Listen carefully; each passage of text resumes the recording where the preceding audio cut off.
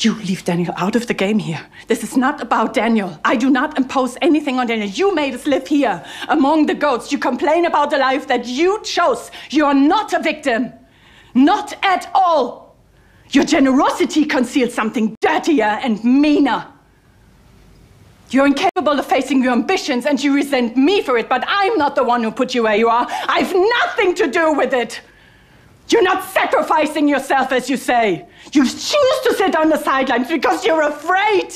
Because your pride makes your head explode before you can even come up with a little germ of an idea. And now you wake up and you're 40 and you need someone to blame. And you're the one to blame. You're petrified by your own fucking standards. And your fear of failure.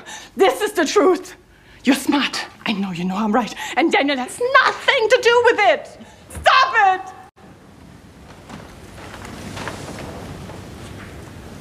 You're a monster. Even Daniel says it.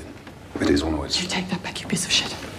You take He's it back. told me countless times how hard you are. Do you know that? He's telling you what you want to hear.